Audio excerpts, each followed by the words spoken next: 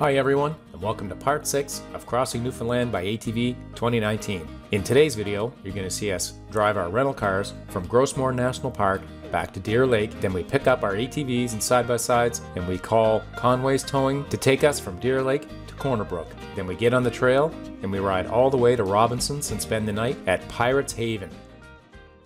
Like I mentioned before, when we get over here towards Deer Lake, we called Conway's Towing. They came and picked us up and they transported us all the way down over to here, which is Logger School Road. Then all you have to do is jump on this this old logging road basically to get back onto the rail bed, which is over here in blue. There's two options. You don't have to do that. We did that this year, but you can drive these mountain roads up to here and come back down to Corner Brook and drive that way. The reason we called Conway's is because we figured we'd be saving some time driving up through the mountains. But when it was all said and done, it probably took us about 2 hours to load up the machines, get transported, and then go back all the way to where we were going and get dropped off again. So I think next time if we were to do that, that's just what we would do, is drive up through those mountain roads.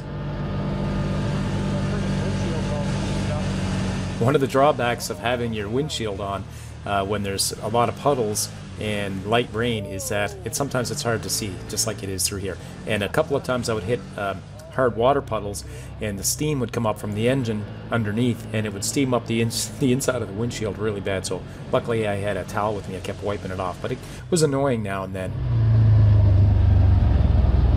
How are you? Good, how are you guys? Not too bad. Good, we got... Finally met, eh? I always love running into people on the trail that I know are following my website to get across the island, and this year we actually came across quite a few. To give you a quick recap, we get dropped off here where this truck is in the map, and we've just arrived at Galant's right here.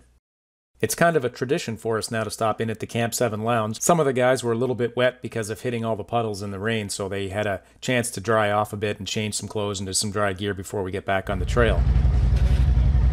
Cool. Okay.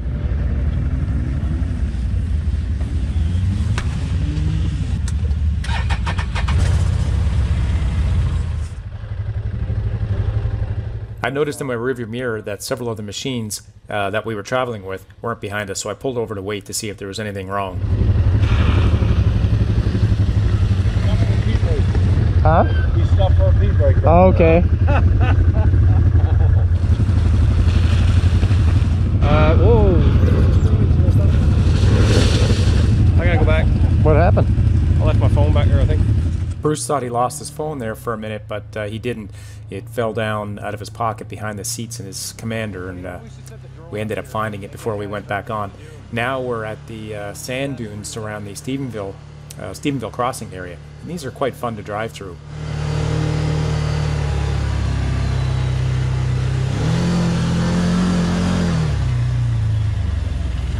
Oh, we're going right up to the beach. Oh, this is a cool shot.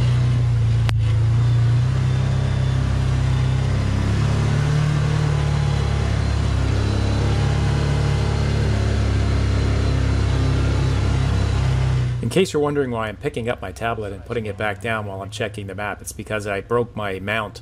I guess I got a few years out of it, so it was pretty good. It wasn't all that expensive anyways, but I think next time I'm going to get a RAM mount that's something nice and sturdy.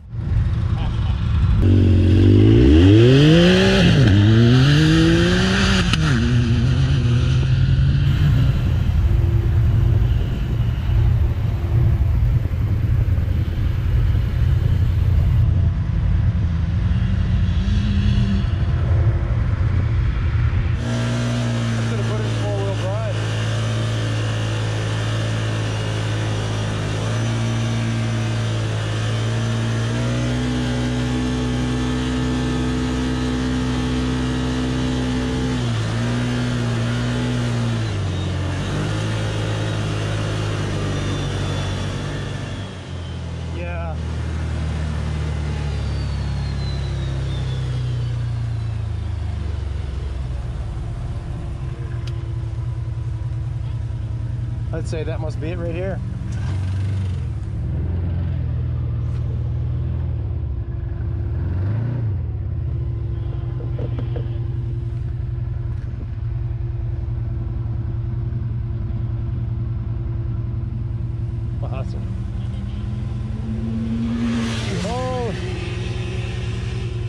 Oh, look at Dale just zooming up there about 100 miles an hour.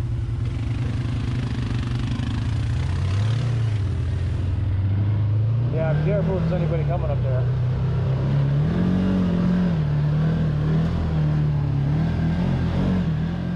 Before getting on the rail bed and continuing on our way to Robinson's, we decided to go back down to the beach for just a few minutes and just have a break. When we left Galance earlier, which is shown here on the map, we get on that blue trail. We headed back towards Port Basque and we stopped right here at Stephenville Crossing for gas. If you get gas there, which I suggest you do, shortly after that you have to cross a bridge over here and you have to get on paved road to do that. There's an old train trestle right here, but it's out, so you can't cross that anymore. You have to actually cross the road here. So just make sure there's no traffic and stick to the right and do that. Pretty much as soon as you cross that, you come across all the sand dunes that you saw us driving on, which is right here. Now, I don't have it on the map, but what we did is we followed the beach down along here, and then we came back up right around here and got back on the trail. Continued on our way, and it wasn't too long before we got to this big sand hill here.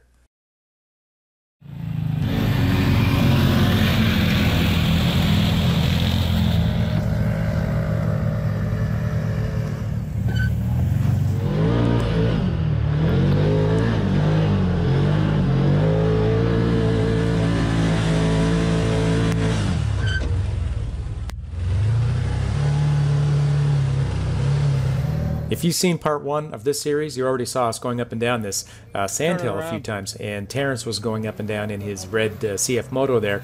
Now he's going up in his father-in-law Dan's Can-Am Commander.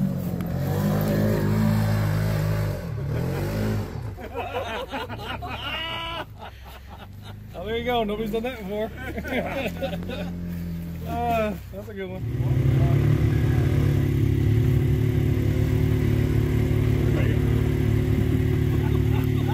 He's determined.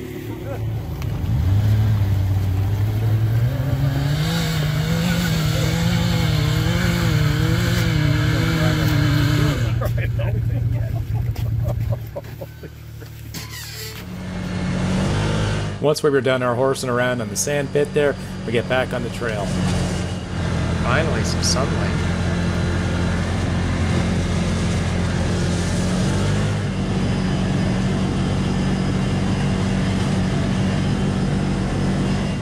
We arrived in Robinson's and pulled up to Pirates Haven.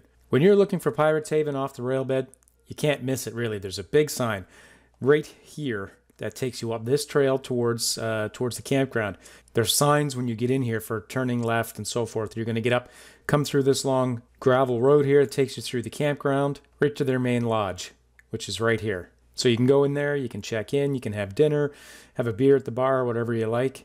It's a great spot. The staff are fantastic. We always enjoy showing up here every year.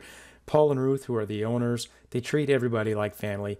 Very down to earth, welcoming people, very gracious. We couldn't be happier staying here. Check out their website at pirateshavenadventures.com to check out everything that they have to offer. They also have 3 great, really well-appointed cabins, each with 2 bedrooms, covered porches with a nice view. They're very well appointed. These are a great place to spend the night. They also do awesome ATV tours. So if you're crossing the island with your own machines like we do, they can still take you through some backcountry areas that you would never find on your own. If you happen to be going around Newfoundland in your car and just visiting, they can also rent you an ATV so you can drive around on your own, or you can have them take you on a fantastic tour. Day 2 at Pirates Haven. We spent 2 nights in Pirates Haven this year so that Paul and Ruth could take us on an awesome backcountry ATV tour. This year's trip, they took us to a place where we had to wait for the tide to go out before we could get there. Paul and Ruth know all the good spots. On this tour, we had a wide range of trails. We did some rail bed, we did some beaches, some sandy beaches, some gravel beaches. Like I said, we had to cross some of the ocean floor when the tide left. We had a great barbecue. We had some great scenery. We went to a point where there was a lighthouse, and when we got back at the end of the day, they had a fantastic meal waiting for us. Then I went across the road, took some video footage of the sun setting over the ocean and the bluff, and you'll see it all now.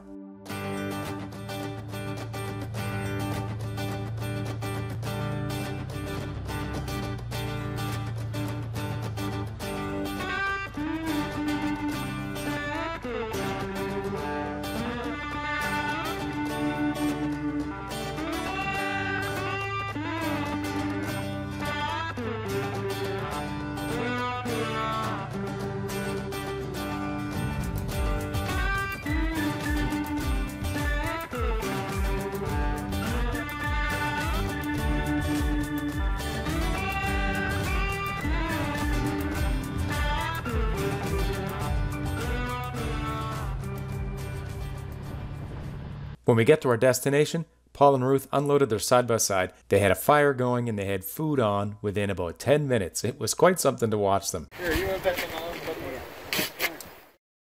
Bruce sent his drone up for a few minutes, but it was really windy once he got above the tree, so unfortunately he couldn't send it too far. After we finished eating, we continued on another trail up until we got to the lighthouse. We took some photos and some videos so you guys could see them.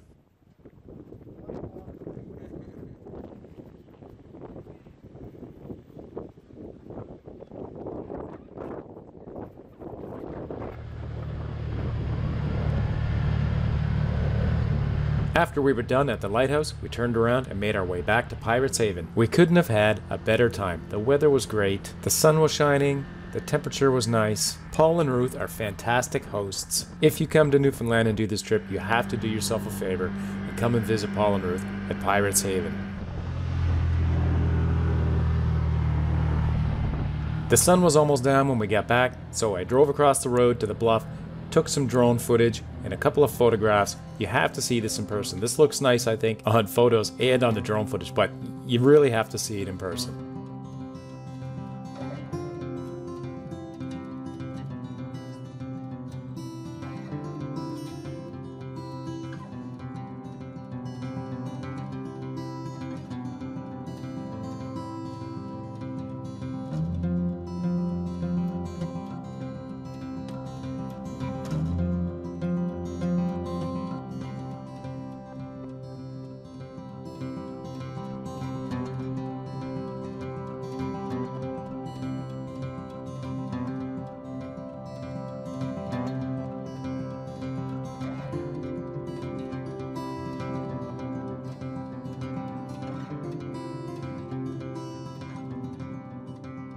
Thanks for watching, everyone, and stay tuned for part 7, where we ride from Robinson's back to Port aux Basques to take the ferry back to Nova Scotia.